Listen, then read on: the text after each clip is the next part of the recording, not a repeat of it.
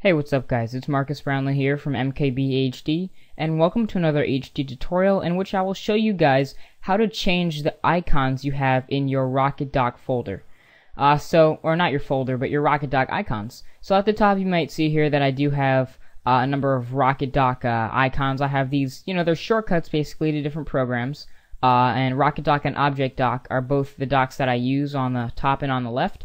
Actually, I'm going to show you guys how to change your Object Dock icons using a few simple steps. Now, you might have noticed that a few of the icons on here don't have the most appealing icons. For example, the Camtasia Studio icons usually aren't nice looking, and they usually look like this right here.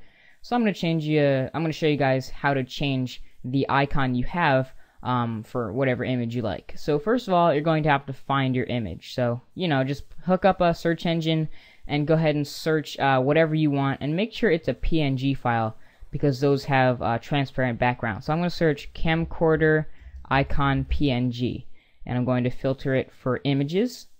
And you might like a number of the icons here. I happen to like this digital camcorder icon right here, and it's convenient because it is a 128 by 128 square. What we're going to do is right click it and save image to desktop. And once we have it on our desktop here, you can move it around to any place we want. Just make sure we can always find it. Now we're going to change that camcorder, that Camtasia Studio camcorder, to what we actually want it to be. So just go ahead and right click on the icon of choice and scroll down to Dock Entry Properties. Click Dock Entry Properties, and here you'll go ahead and hit that Change Image button. Now there's actually a number of bundled images that you can choose from that actually come with Object Dock, but I didn't want to use any of those. So go ahead and browse for our PNG file. Go to our desktop, and here we'll find that camcorder image, hopefully right there. There it is, digital camcorder PNG image. Perfect.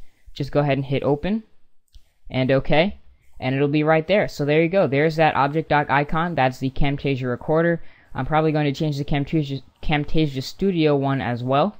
And if you do plan on changing where you store this digital camcorder icon, make sure you reroute this and you go ahead and reset it after you've moved it. So that is basically it, guys. Enjoy your new fully revamped Object Dock, and I hope it matches the theme of your computer, whatever you happen to like. And that is basically it. So thanks for watching this tutorial, and I'll catch you guys in the next video. Peace.